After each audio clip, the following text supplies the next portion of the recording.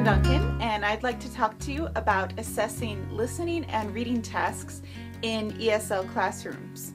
Now, these are both receptive tasks, so that's why I've combined them in this video. We can't really see what's going on in our students' minds when they read something or if they're listening to something, so we assess these tasks in similar ways. Today, in this video, I'll be talking about different types of assessment for these skills, different sub-skills in reading and listening, and then I'll end with some tips when you're creating assessments for listening and reading.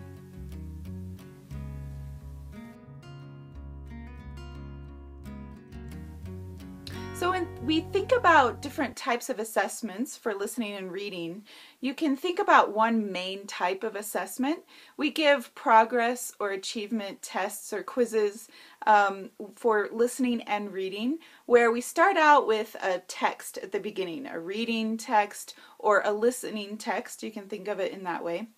And after the students have listened to or read the text, then we see different types of questions to see what's going on in their minds. We have multiple choice, true, false, fill in the blank, matching, and sometimes short answer items on those assessments.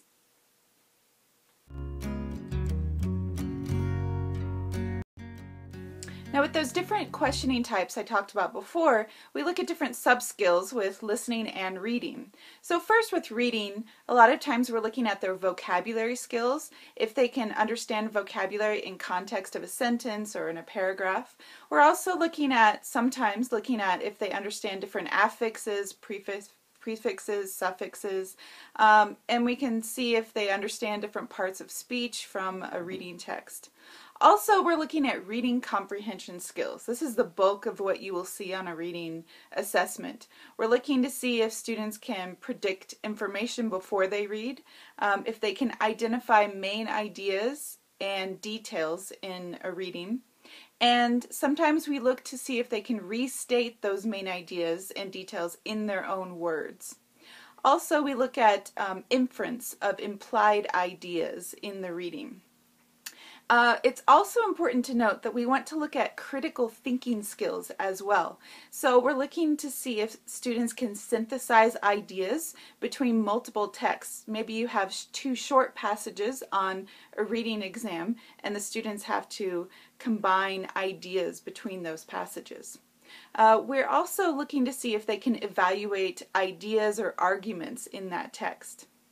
So next, if we look at listening, we have a lot of similarities, but one main difference would be that if students are listening to something, sometimes we are looking to see if they can identify speech patterns with what they're listening to. So intonation, stress, different things like that.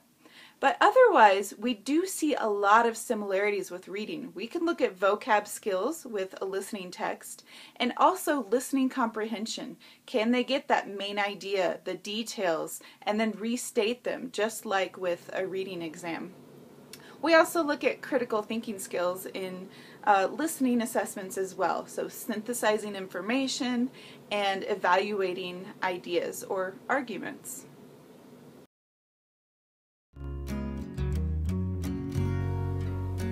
So I'd like to end with some tips for you when you're creating assessments for listening and reading. One of the most important things is to think about the topic that you're going to use for the text that you choose. Think of something that your students are familiar with, something you've already been discussing in class, a topic that they're familiar with. Also, try to choose something that won't bring up negative emotions while they're taking that test. Think about vocabulary level as well.